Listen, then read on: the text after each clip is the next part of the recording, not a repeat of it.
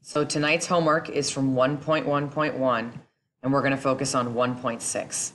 So what they're asking is they have two function machines, this one and this one. And they want to know, how am I going to make it so that the final output is 5? So that means I need to be the out to be 5. So we are going to figure that out. You also need to see that the input is 6. So I have to input 6, put it in there, and see if it comes out to be 5. Or is it the other way around? Do I input 6 here, it comes out, and then I get a negative 5, or 5, okay? So I'm going to switch over, and let's actually do the problems. Let me first write it on here so that I have it.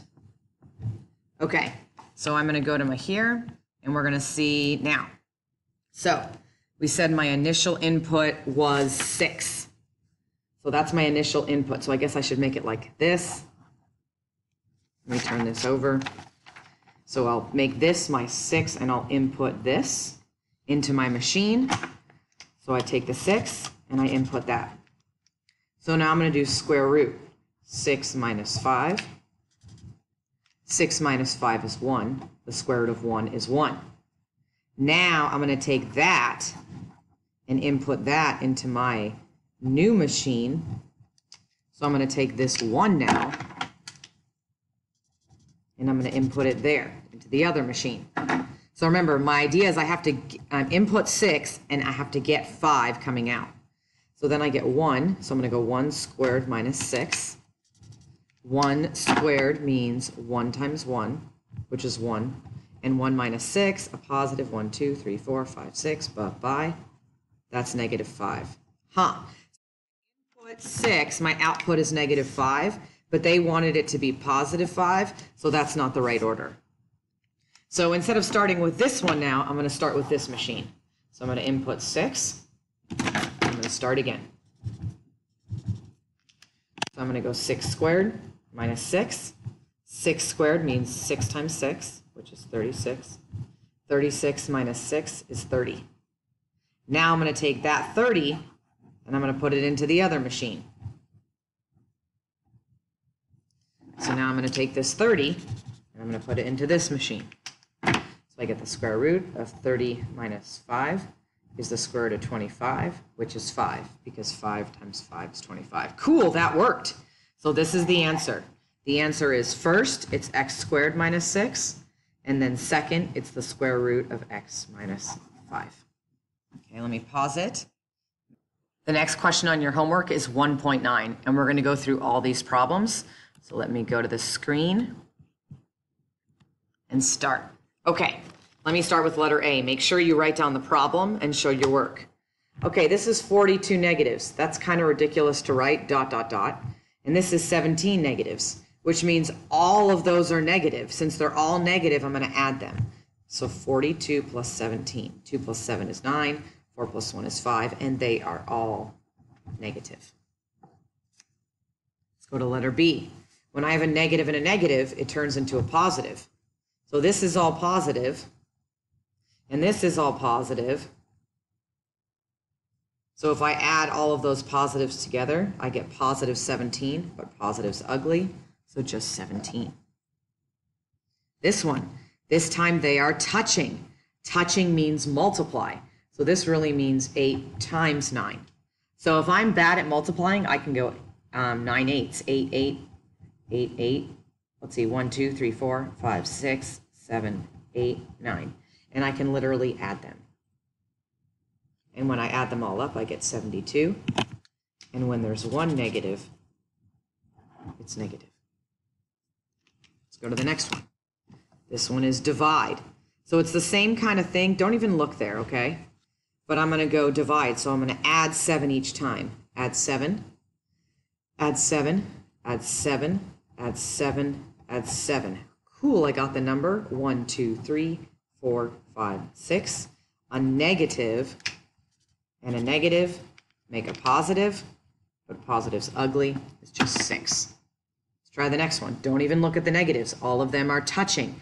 Touching means multiply, so it means 2 times 3 times 4. 2 times 3 is 6. and 6 times 4 is 24. Now, we just saw in the previous problem that a negative times a negative is a positive, but then we still have one negative. Boom, it's negative. Let's go to the next one. They are not touching, so I write out my negatives. 1, 2, 3, 4, 18. Negative 1, 2, add them all up. So I'm really going 18 plus 7, and that's 5, carry the 1, 25. Let's go to the next one. This means negative 5 times negative 5. We learned that a negative times a negative is a positive, and then 5 times 5 is 25. The positive is ugly. We're done. Now look at this one and this one. They are different because in this case, only this is with the 5, okay? So that means we bring this down and it's negative, and 5 times 5 is 25. So look at the difference between this one and this one. The whole thing is squared, so the whole thing is there. This one, it's only touching there. Square root of 49 means what times what equals 49, and that's 7. So my answer is 7. 1.9, done. The last problem is 1.10. So I want to show you something. Do you notice how it says homework help here? It says homework help here.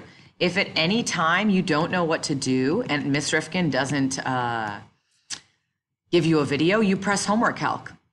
And look at this, it helps you and gives you a little hint, okay? And then it can tell you what to do to make sure you're good to go.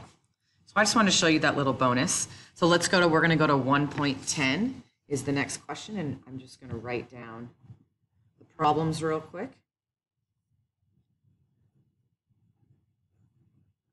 Okay, so every single time they're telling us that x is 2, every single time, okay?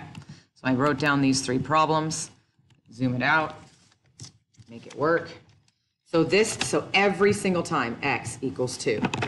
So for this problem, plug in 2. For this problem, plug in 2. And for this problem, plug in 2. So I'm going to go 7 minus 3. It's touching parentheses. Parentheses.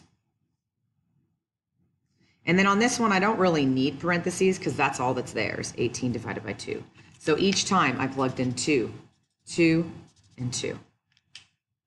Now, be careful because actually on this one, you always have to deal with the multiplying first. So first you multiply, then you subtract, okay? So 3 times 2 is 6, and 7 minus 6 is 1. 2 squared means 2 times 2, which is 4, and 4 minus 1 is 3. 18 divided by 2, let's see, 2, 4, 6, 8, 10, 12, 14, 16, 18. Boom, 1, 2, 3, 4, 5, 6, 7, 8, 9. I'm good to go. That's your homework. Make sure you're good.